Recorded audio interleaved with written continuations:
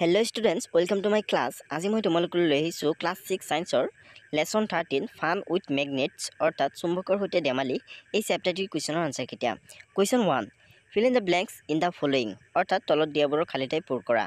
Artificial magnets are made in different shapes such as days and days. Artificial magnetবোৰ অৰ্থাৎ কৃত্ৰিম চুম্বকবোৰ বিভিন্ন ধৰণৰ আকৃতিত বনোৱা হয় যেনে days আৰু days। অৰ্থাৎ artificial চুম্বকবিলাকৰ দুইটা আকৃতিৰ নাম লিখিবলৈ দিছে। तो लिखिबा bar magnets, horse show magnet and cylindrical magnet. Next this say the materials which are attracted towards magnet are called days. जिबिलाक पदार्थ चुम्बকৰ প্ৰতি আকৰ্ষিত হয় হে পদাৰ্থবোৰক days বোলে। তো जिबिलाक पदार्थ चुम्बকৰ প্ৰতি আকৰ্ষিত হয় হে পদাৰ্থবোৰক magnetic materials অৰ্থাৎ চুম্বকীয় পদাৰ্থ বোলে। Paper is not a days material. Paper এটা days material নহয়। আমি জানো পেপাৰ এটা চুম্বকীয় মেটেৰিয়েল বা চুম্বকীয় পদাৰ্থ নহয়। গতিকে হ'ব paper is not a magnetic material. গতিকে খালিঠাইত বহিব ম্যাগনেটিক।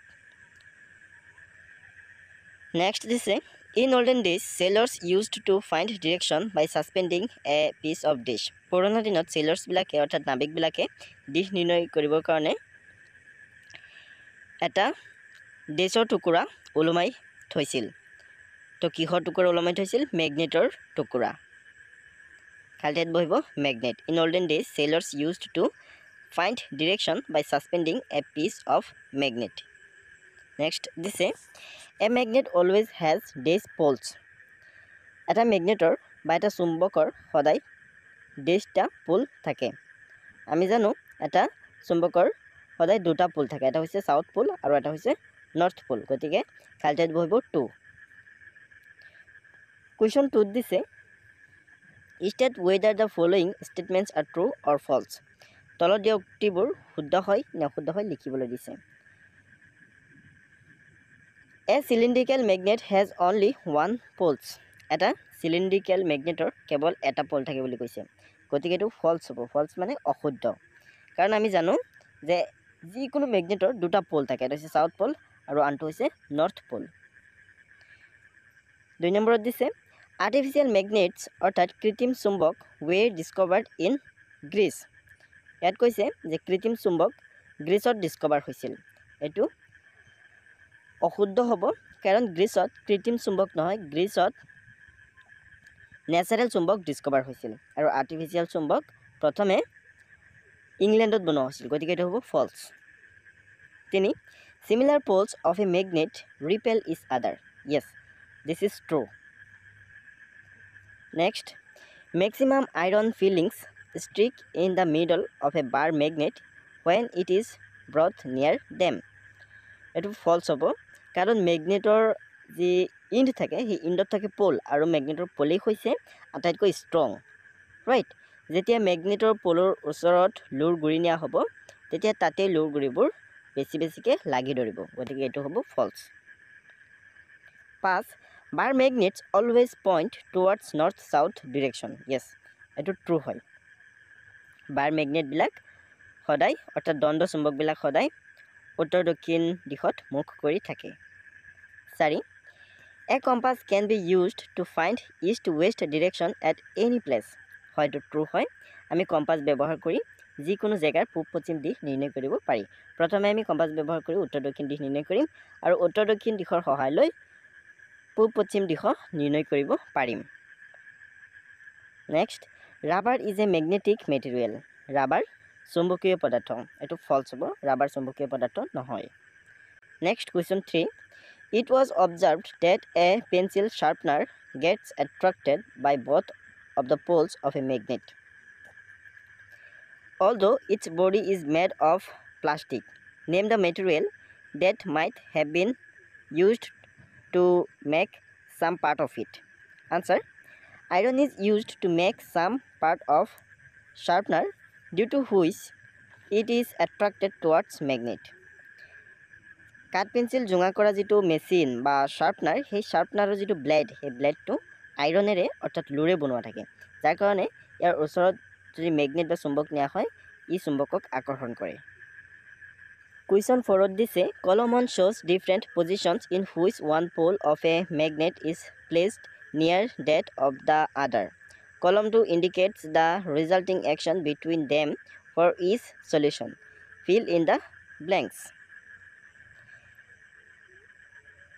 এই কলম দুটা চোৱা অৰ্থাৎ স্তম্ভ দুটা চোৱা স্তম্ভ 1ত দিছে এটা চুম্বকৰ মেৰুৰ সৈতে আন এটা চুম্বকৰ মেৰুৰ আকৰ্ষণ আৰু বিকৰ্ষণ চোৱা নৰ্থ মেৰুৰ সৈতে যদি নৰ্থ মেৰু অৰ্থাৎ নৰ্থ পোলৰ সৈতে যদি নৰ্থ পোল নিয়া হয় তেতিয়াহ'লে তাত ৰিপালচন দেখা যাব এটো তোমালোকে চাবা কিতাবত নাই কিন্তু মই ইয়াত খালি ঠাইখিনি পূৰ কৰিছো কাৰণ এটো আনসাৰ হয় ঠিক আছে এটো আনসাৰ সেইকাৰণে মই খালি ঠাইটো পূৰ কৰি আনিছো ৰাইট নেক্সট আছে নৰ্থ ইয়াত দিছে এট্ৰাকশন হ'বৰ কাৰণে সদায় পোল দুটা অৰ্থাৎ মেৰু দুটা বেলেগ বেলেগ হ'ব লাগিব এটা হৈছে নৰ্থ মেৰু তেতিয়াহ'লে আনটো হ'ব লাগিব সাউথ মেৰু অৰ্থাৎ এটা হৈছে উত্তৰ মেৰু আনটো হ'ব লাগিব দক্ষিণ মেৰু তেতিয়াহ'লে এট্ৰাকশন হ'ব আকৰ্ষণ হ'ব নেক্সট আছে সাউথ নৰ্থ যেহেতু দুটা বেলেগ বেলেগ আছে গতিকে ইয়াত হ'ব এট্ৰাকশন বেলেগ বেলেগ থাকিলে এট্ৰাকশন হ'ব আৰু একে মেৰু থাকিলে ৰিপালচন হ'ব বিকৰ্ষণ সাউথ এটো নাছিলে মই এটো পিছত লিখিছো খালি পূৰ কৰিবৰ কাৰণে সাউথ আৰু ইয়াত লিখিছে repulsion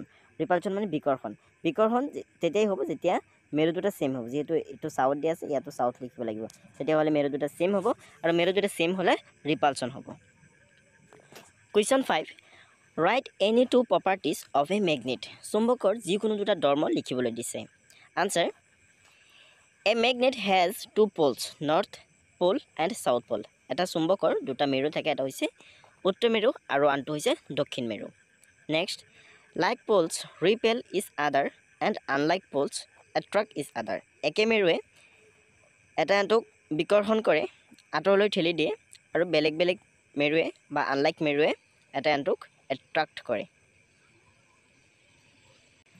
Question 6 Where are poles of a bar magnet located এটা bar magnetor pole ক'ত থাকে Answer The poles of a bar magnet are located near its end bar magnetor মূৰত বা bar magnetor যি end থাকে সেই endত তাৰ pole থাকে অৰ্থাৎ মেৰু থাকে Question 7 A bar magnet has no markings to indicate its pole How would you find out near which end is its north pole located এটা bar magnetor pole চিনাক্ত কৰিবৰ কাৰণে অৰ্থাৎ মেৰু চিনাক্ত কৰিবৰ কাৰণে তাত কোনো ধৰণৰ চিহ্ন নাই তো তুমি কেনেকে ম্যাগনেটৰ কোনটো মূৰত নৰ্থ পোল আছে বা উত্তৰ মেৰু আছে হে কেনেদৰে তুমি চিনাক্ত কৰিবা বা বিচাৰি উলিয়াবা লিখা এনেকে দিছে প্ৰশ্নটো Answer A bar magnet is hung in the air and the end pointing to the north is the north pole of the magnet Okay এটা bar magnetok যদি বায়ুত hang কৰি থোৱা হয় বা উলুমাই থোৱা হয় তেতিয়াহলে সদায় bar magnetor north pole থকা যেটো মোৰ হে মোৰটো সদায় উত্তৰ ফালে থাকিব আৰু সাউথ পোল থকা মোৰটো সদায় দক্ষিণ ফালে থাকিব আৰু এইদৰে আমি ক'ব পাৰি যে bar magnetor কোনটো ফালে বা কোনটো মূৰত নৰ্থ পোল আছে আৰু কোনটো মূৰত সাউথ পোল আছে Right so এইদৰে লিখিবা Question 8 You are given an iron strip How will you make it into a magnet এটা লোট টুকুৰাক কেনেদৰে ম্যাগনেটলৈ ৰূপান্তৰিত কৰিবা বা ম্যাগনেট বনাবা তো এনেদৰে কোৱেশ্চনটো কৰিছে Answer The table has an iron strip on it From one end to the other one end of a bar magnet is pulled across the iron strip This is done 30 to 50 times A magnet is made from an iron strip Question 9 How is a compass used to